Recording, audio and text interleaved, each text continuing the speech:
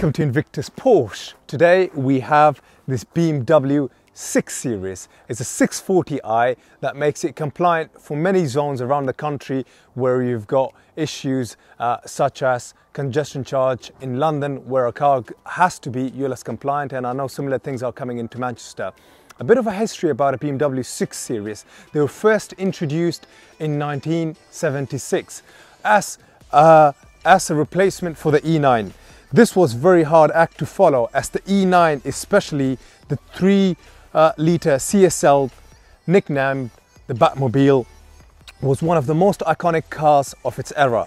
Former Top Gear host Jeremy Clarkson used to own one, and still to this day it is the car he regrets selling the most. The biggest change from the E9 to the 6 Series was that the car went from being built on a bespoke platform to sharing a platform with the 5 Series, BMW's mid-sized saloon. The 6 Series was an extremely successful race car, winning 16 touring car championships all over the world and multiple endurance race wins, including the Spa 24 Hours and Nürburgring 24 Hours. After a hiatus during the 90s, the 6 Series was revived in 2003 and it's still being produced to this day, although it is no longer for sale in the UK. In the UK market, the 6 Series lives on spiritually as the BMW 8 Series, BMW's newest flagship luxury GT car. A bizarre thing about the 6 Series was they introduced what BMW called the Grand Coupe. This was very unusual, since this was a 4-door version of the 2-door version of a 4-door car. Trying to get this right. Bit of a tough thing to say there. This peculiar idea still lives on today with the 8 Series Grand Coupe, interestingly. The car here is an F12 convertible, and an interesting piece of trivia about this generation of 6 Series is that the convertible version was actually released 3 months before the coupe, and convertibles also carried on productions 7 months after productions ended for the coupes. This generation was only ever offered to the UK market with an automatic gearbox. However, in the American market, a 6-speed Getrag manual gearbox was offered on the 650 and M6, compared to our 8-speed automatic and 7-speed dual clutch, which was only available on the M6. Now, this is a carbon black metallic, and in bright sunlight it has a hue of a blue. This also has the M aerodynamic package. Additionally, now coming over to the alloys right here, they come with the 19-inch style 531 factory alloy wheels.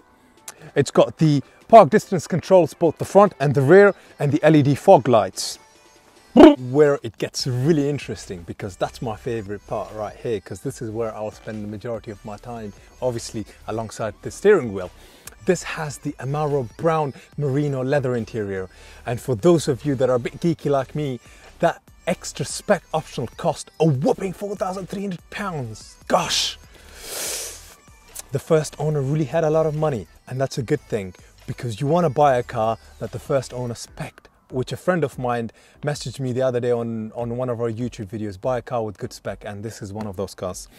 Now, it's got Cantra stitching, leather covered instrument panels, front heated sport seats, M leather steering wheel, Bluetooth connectivity with wireless phone charging, professional navigation system, DAB tuner, tire pressure display systems, WLAN hotspot, piano black interior trim strips, interior/exterior mirror with auto dip, intelligent emergency call, teleservices, meaning you can book yourself a nice massage should you want to, connected drive services, remote services, multifunctional instrumental display. I think this spec is absolutely something which is, let's go. A bit of history with us, because we knew the customer that originally bought this and got this spec, and the history is basically we've really taken good care of this.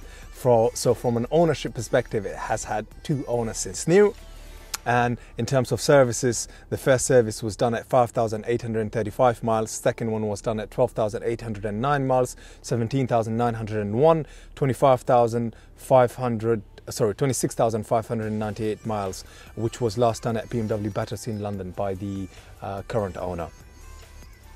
Now I want to give you the numbers as well. I want you to know the technical bits, which is very fascinating. This is a 3-litre turbo straight 6 engine, 316 brake horsepower. It produces 450 meters of meters of torque. 0 to 62 is done in 5.5 seconds, and the MPG, which is what impresses me the most, it produces 37 MPG. Impressive given its weight and use of such a big engine. In contents as brilliant as ours and sunset like this, please comment, like and subscribe. We would really appreciate your feedback, and anything you can tell us in terms of what we've done wrong and what we could improve, so we can carry on thriving forward in a very, very positive nature. Thank you very much. Hey ho, ciao ciao.